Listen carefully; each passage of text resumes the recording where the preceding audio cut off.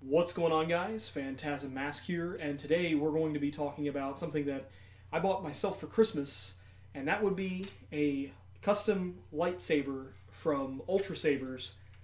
This is my first one. This is the Renegade model, the Renegade LE, I believe, and Ultrasabers came highly recommended from a friend of mine who recently bought a Guardian Blue lightsaber. I can't remember exactly what the hilt was, but it was a very basic saber.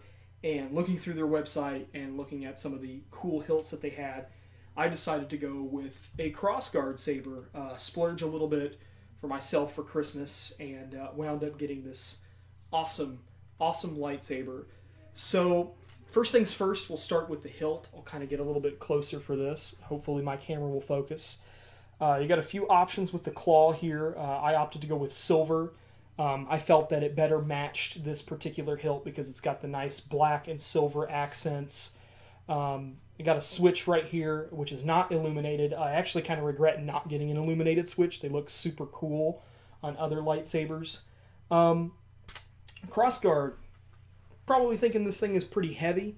A lot of people that when I was reading reviews or watching other videos of this, they say that this lightsaber is heavy and that you really couldn't one-hand something like this, but I'm holding it and moving it around with no problem. I got heavy grade blades on here because I wanted to be able to, sometimes I can get a bit clumsy with something like this, and I didn't want the blade to shatter and have to get a new one, which from my understanding, these things are super durable, so that will probably never even happen, at least not even with the standard blades that come with it.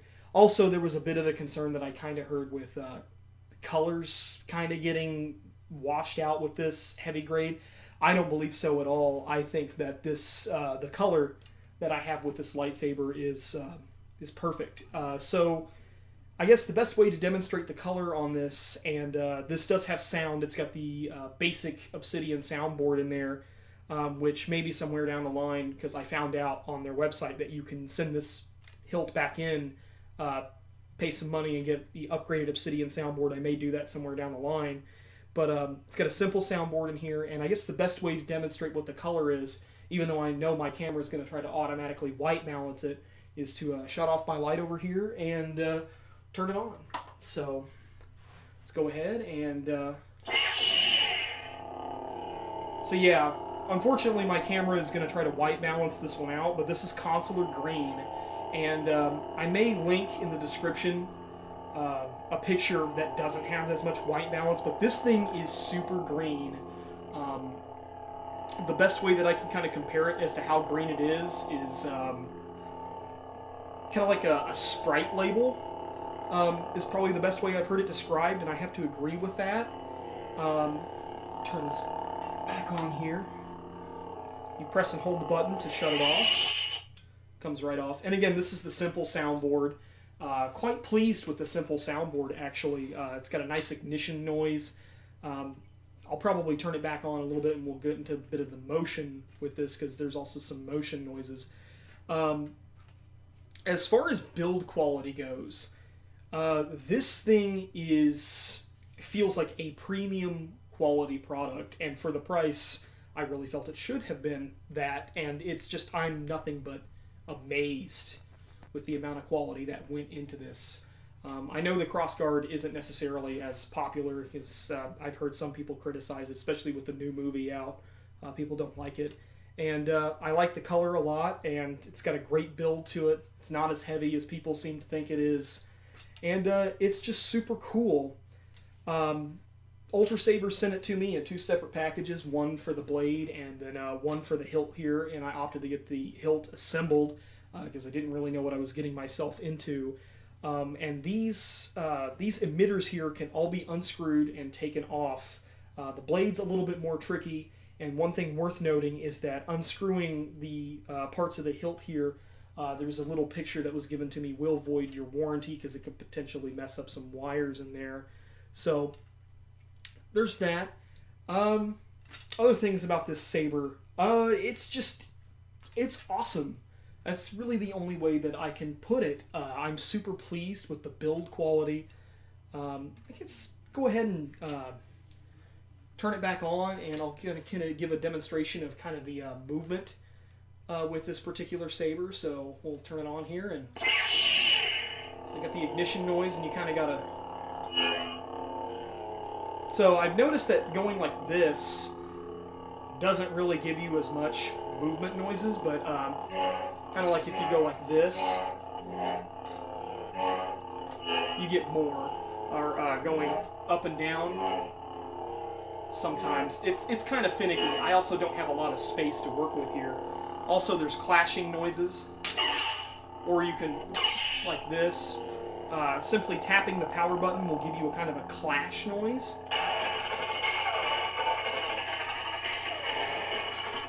So that's pretty nifty. Yeah, and just like even taking my hand and doing that, those blades don't move at all. Comes with a tiny little Allen key that you can use to screw in all of the blades.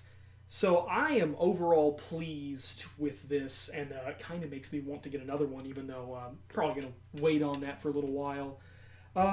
Really pleased with Ultrasabers and what they had to offer here, considering that this is my first one. I would highly recommend buying from Ultrasabers.